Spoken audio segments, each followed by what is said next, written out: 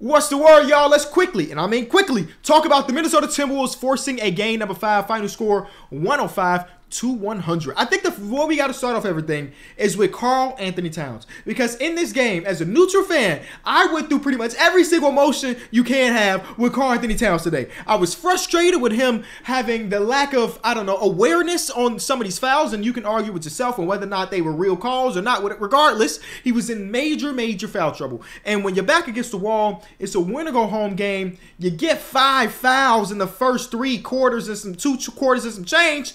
I just felt like it was a wrap. But then Karl-Anthony Towns proceeded to play 15 minutes.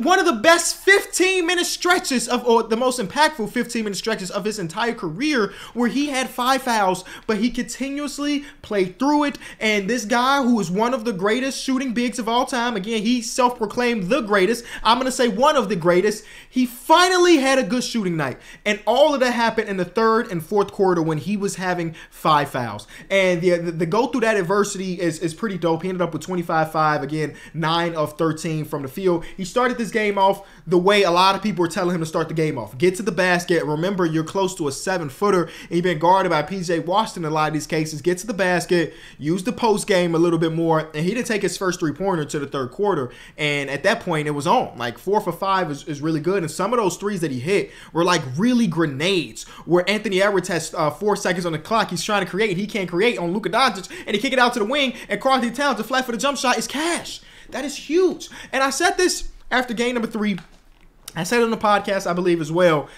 Through the first 3 games, the defense hasn't been the major problem with the Minnesota Timberwolves. It ain't been great.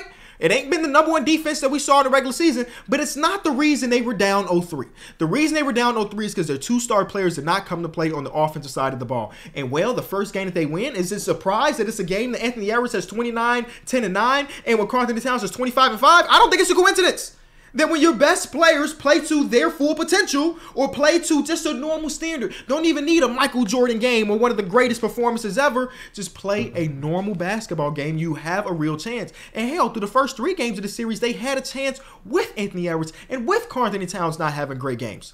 So they had great games now, and they win it. And the one shot that Anthony Edwards hit down the stretch was a very impactful shot, huge shot for him.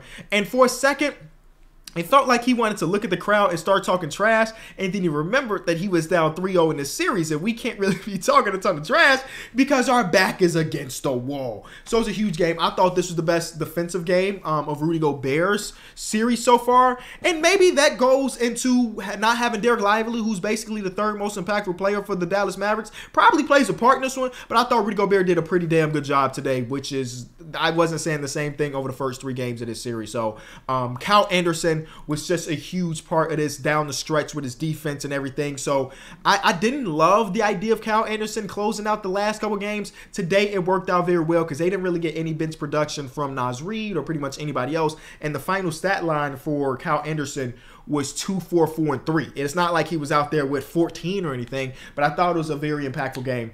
For the other side, the Dallas Mavericks, I mean, this is the first time in the series where Cat and Anthony Edwards outscored Luka Doncic and Kyrie. Kyrie had 16 points or 33% shooting, and Luka Doncic had a 28, 15, and 10 game. It's so crazy because that's like the worst game of the series for him. 28, 15, and 10 was the worst game of the series. That's insane.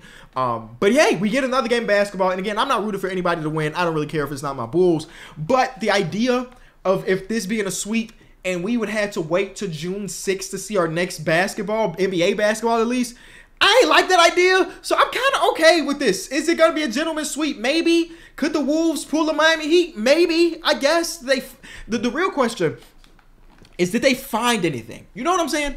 Like, when you win a game, you're like, okay, what can we do from this game? What can we replicate from this game? Did they do anything differently with Luka Doncic? No, not necessarily. I thought they played very similar coverages. I thought that they played a little bit more point of attack or up at the point. But that's kind of it. It was just a matter of Luka Doncic having a bad game as far as his shooting goes. And the other side of the things, our offense just looked better.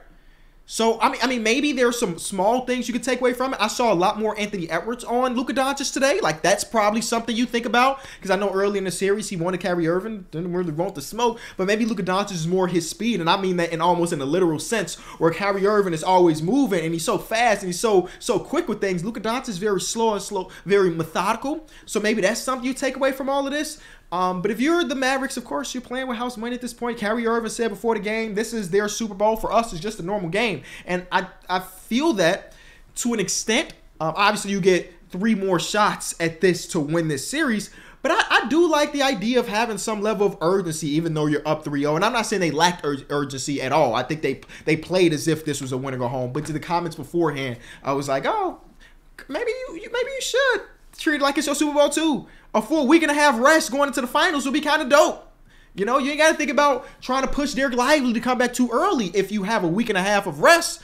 But now with it going into game number 5, and hopefully he's just completely healthy, you ain't got to worry about that. But now going into a game number 5, you really question, like, you know, is he ready? Even if he's not ready, should we try to give him a chance to go out there and hoop? Because obviously our offense didn't look as good without him today. And again, it could be just shooting variance where the first 3 games of the series, our 2 best players could miss. And now we just have one of those games. I don't really know. This is why we love basketball, because it could be as simple as hit your shots, or it could be as complex as schemes and out of bounds and or a sideline out of bounds plays and under the rim out of, it could be a lot of different things. One thing I will say before I get out of here, I thought this game was officiated very poorly. And I'm not here to say one team got a favorable whistle versus the other. I'm just saying objectively, this felt like if this was my first game of watching basketball, I feel as though I wouldn't care to watch the next game.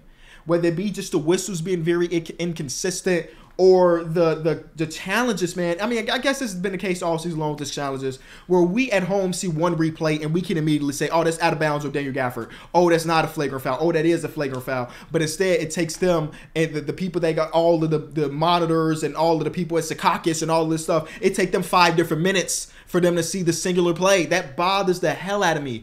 And I don't know what the recipe of it is other than saying like, hey, if we can't find the answer to it in 60 seconds, then whatever our original call was, let that be it. But hopefully we get a better, more complete officiated game in game number 5. Regardless, I'm excited that we get more basketball. Let me know what you think about this game. I feel like I'm forgetting some of the stuff, but hell, we'll talk again in 2 days about it.